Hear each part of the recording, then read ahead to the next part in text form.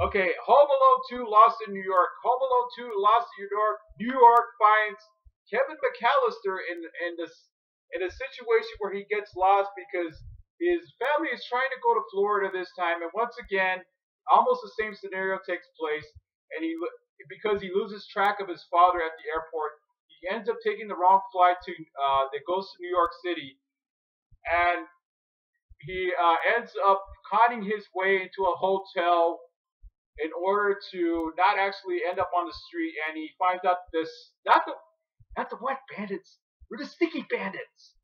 The sticky bandits are back, are actually escaped from jail, and Kevin McAllister has to stop them from stealing Duncan's toys chest.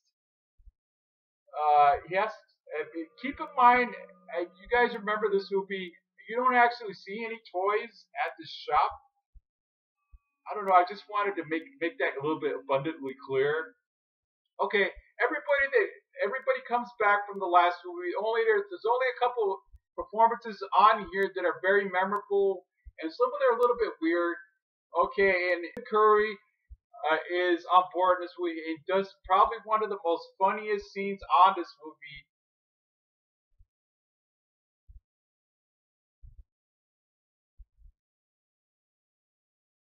Tim Curry is probably what is there's a part where you see him smiling and they show the Grinch. It's probably probably one of my most memorable parts of this movie, including probably the part where he's kind of making Kevin McAllister stay in the hotel miserable, and he's trying to find out if he has any parents, because there's several scenes on here that are very iconic for me, including this scene.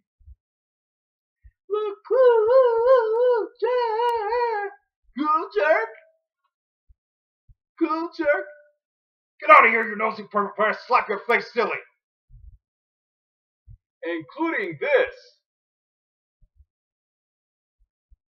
Merry Christmas, you filthy animal, and a Happy New Year. I can smell you getting off the elevator.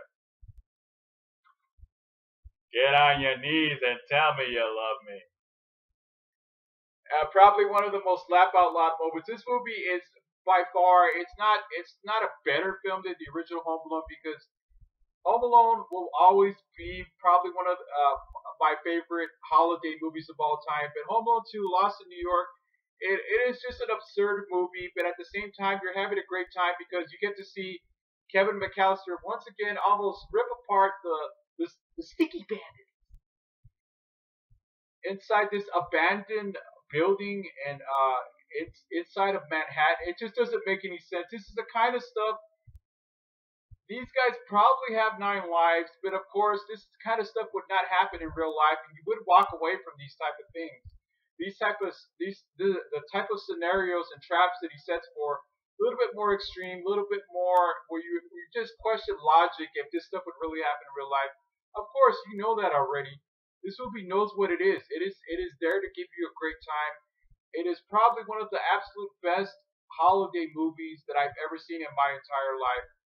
And Home Alone 2 gets Stop the Press. Who is that? That movie was good rating because it is a good movie by all means. It is definitely probably one of my absolute favorites of all time.